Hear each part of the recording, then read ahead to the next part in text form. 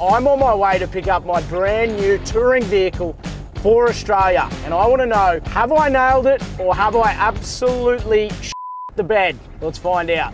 Last year, guys, we built the ultimate Aussie Ram, shipped it over to America and spent 5-6 months doing a full lap, 30,000 kilometers of some of America's toughest terrain. So after living out of a 79 series for the previous years before that, to say I was skeptical coming over the Ram platform was an understatement. I wasn't sure if it was going to have the reliability that the mighty 79 did. Now, after doing 30,000 kilometers around America, here's some things that I absolutely loved about the Ram.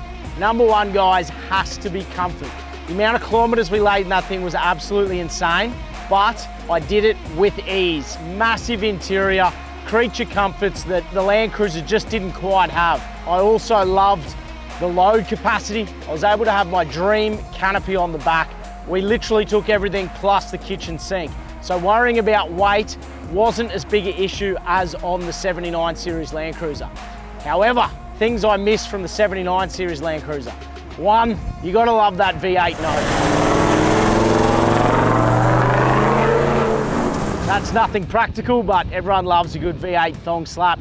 Two, the reliability of the Land Cruiser. I know that truck inside and out. I know what it can do, I know what it can handle.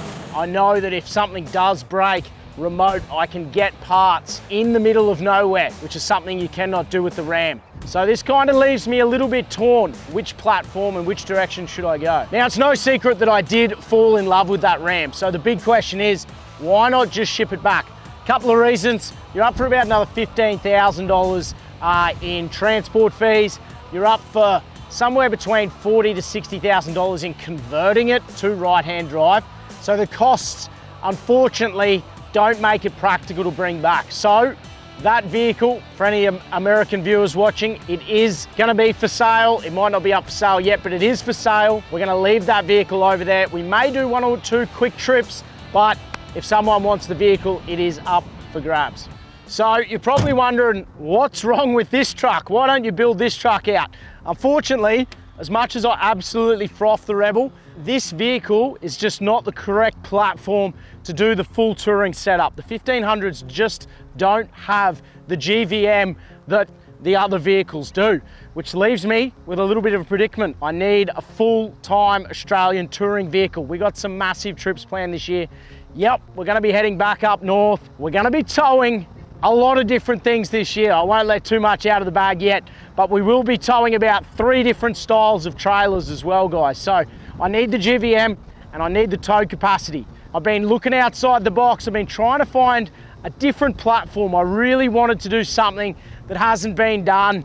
The dual cab Rams, 2500s, 35s have been done. The 79s are done to death. 200s, 300s, 76s, Troopies, you name it, they've all been done to death. I really wanted to try and build something with just this much point of difference. Not an easy task, but come with me because I think I found something. There's only a handful of these in the country. Let's go have a look.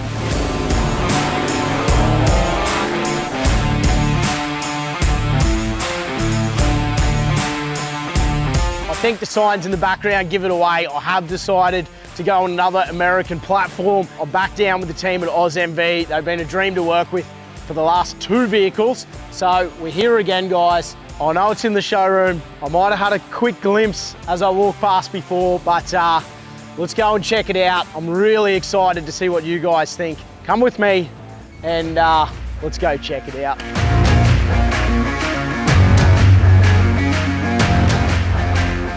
Back with Sean, mate. This is pretty much 12 months to the day that I was down here last time, picked up my white 2500. We've got another one, mate. What's going on? A little bit different this one. 2500 Ram Tradesman. So, you know, the low spec, but I know you got some big plans for it. Yep. Still got the 6.7 Cummins. Yep. And also we got the 8-foot bed on this one. So there is a handful tops of these in the country.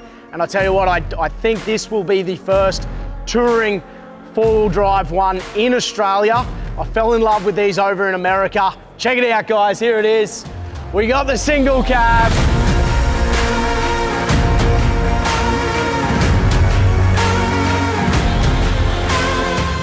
I literally fell in love with these things over in America. I've seen a couple build, Sean, and I just was frothing. So you guys managed to get me in one. Mate, I'm excited for this one. I'm excited as well. Well, massive shout out to the team at AUSMV once again for making it happen, guys. For all your American trucks, make sure you get down, come check them out. But mate, I'm stoked, thanks heaps. Of course, no worries. Come, let's check it out. Obviously, after traveling a full lap around America, I got to see a lot of different vehicles and a lot of different styles of touring setups. So this is a really good platform to me to change it up over the years. I've got a tray canopy solution in mind for this. I won't go into too much detail, but it will give me a point of difference from what I had on the 2500 in America to what we're gonna do here.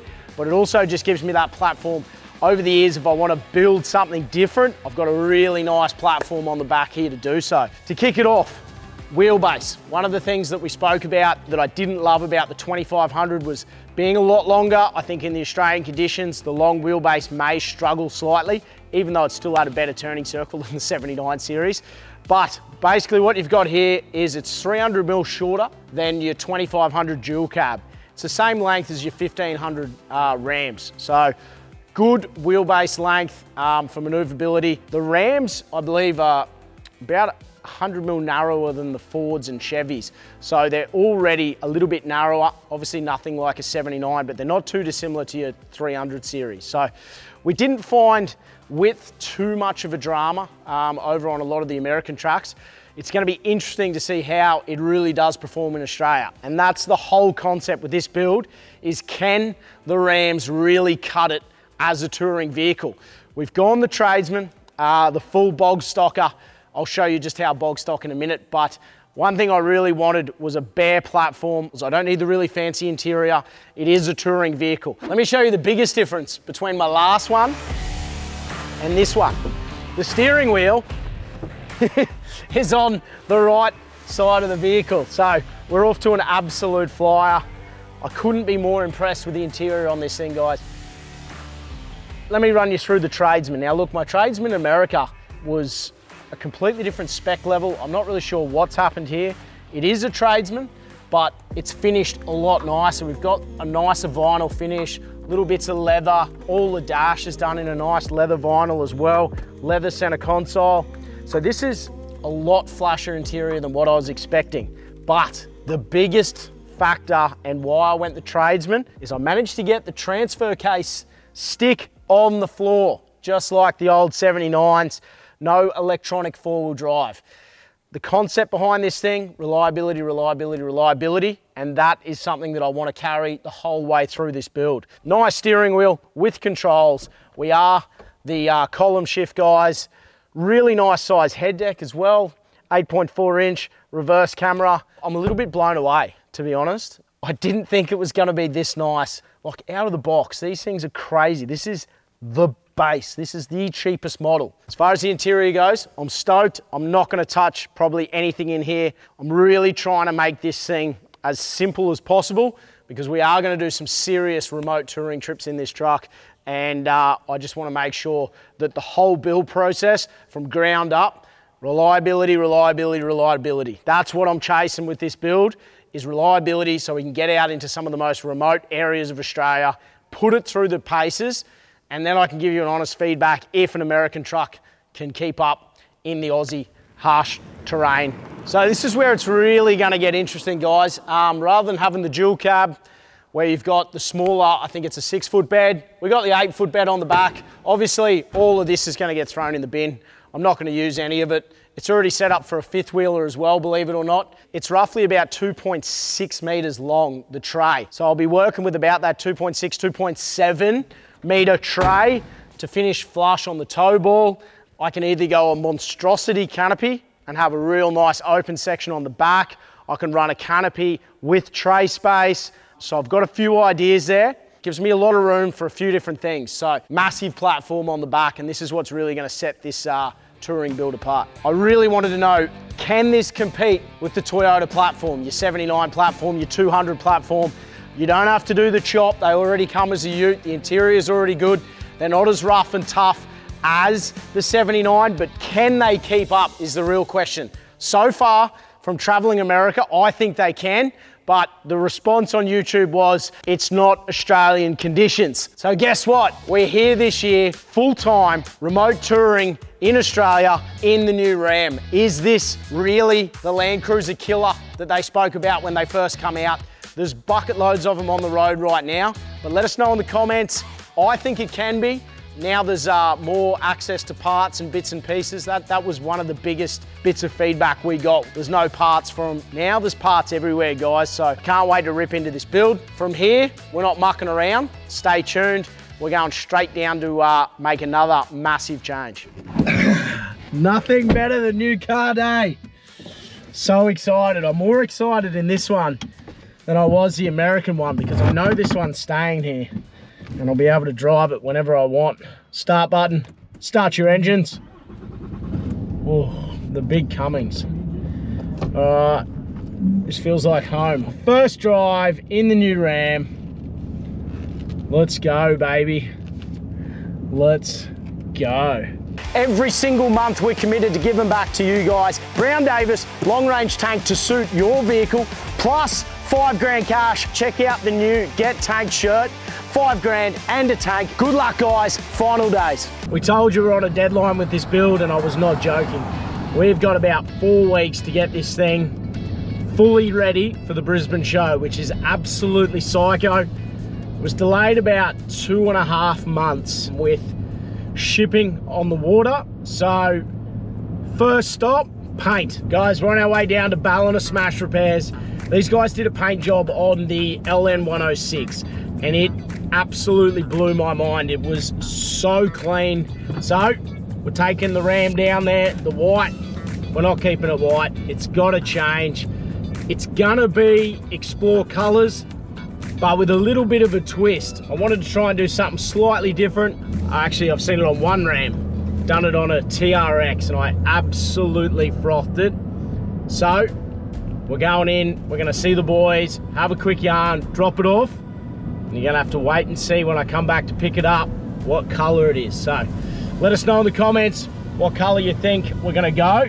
Let's go say g'day to the team down at Ballina Smash Repairs.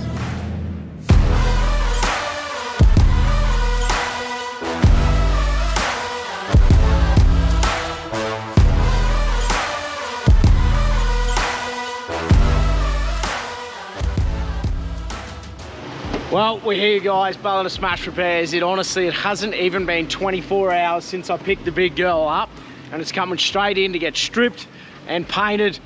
So huge shout out to Joel and the team at Ballina Smash Repairs for sneaking me in, because I did tell them they were gonna have this for a month or so, and now I've told them they've got about a week and a half. So absolute legends, considering the job they did on the LM106, like I was saying before. I know it's in safe hands. Best thing is, brand new car, so it does make it a lot easier to paint. I was just chatting to Joel then.